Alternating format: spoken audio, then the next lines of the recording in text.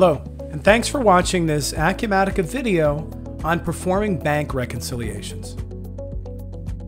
So if we open up the banking menu, if you've seen in our other videos, we talked about import bank transactions and process bank transactions. These are a good guide to get your bank reconciliation going, meaning we can bring in transactions from the bank and get them into a pre-cleared state, which will help our bank rec. So if you have any interest in that, you may want to look at these videos first before going further. So we go into our bank reconciliation statement screen, and you can see all of the different recs that have been performed, when they've been performed. And here we're going to create a new one. We pick the cash account, and a few things here. First, Acumatica will give us the last reconciliation date. This reconciliation date is typically the next month, so that's what I'm going to do. I'm going to simulate that. And Acumatica chooses to load documents up to that same date, which means if you're behind, you're not going to see all the future transactions. Now, the other thing you can see is the beginning balance and the reconciled balance, which of course is the same because we haven't marked off any receipts or disbursements.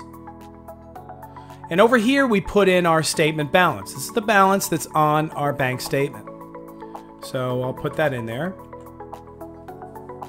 And then we'll go through and we'll check off the transactions that we need to. Everything that's on the bank statement. Now, everything is fine except that we're off by $5. And when I look at the bank statement, what I can see there is we have a bank charge for $5. So what we can do on the fly here is create an adjustment.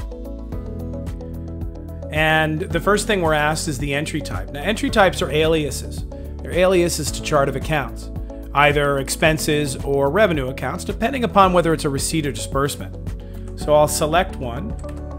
These are defined at the cash account level. There's a master area to create all your entry types, and then you include them in your cash accounts. We'll give it a doc date, so we'll just say 4/21/2013. We'll get a reference.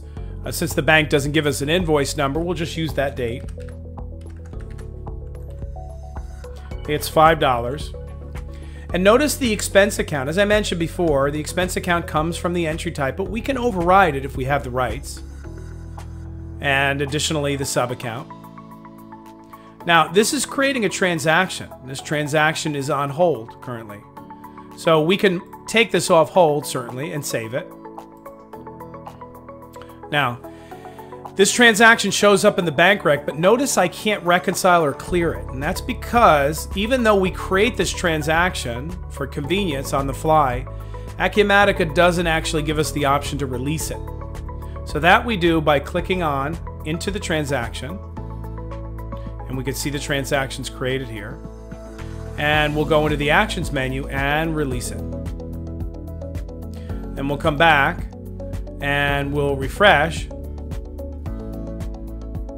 And Acumatica lost our ending date here when I refreshed, but let's put that back in there. And now you can see I can mark off that $5 entry. Everything is reconciled. I can take it off hold and release it, and that's our bank rec. So another couple of things here just to keep in mind. We have this toggle reconciled. We also have toggle cleared. Basically what that does is it checks all of the records that are available based on the load up to date. It'll turn them off and on. The reconciliation cleared. Reconcile processed actually is helpful if you do a process bank transactions.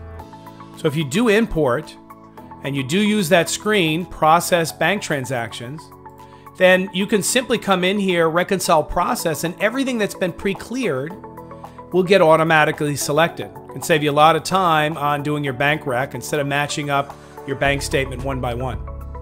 So that's just a couple of things that'll help you as well. Keep in mind also, a lot of people create filters. So maybe I want to create a filter to show all of my receipts. Well, to do that, I might click here, add a filter that says basically all of my disbursements are equal to 0. Okay, so I'll save that and I'll say receipts.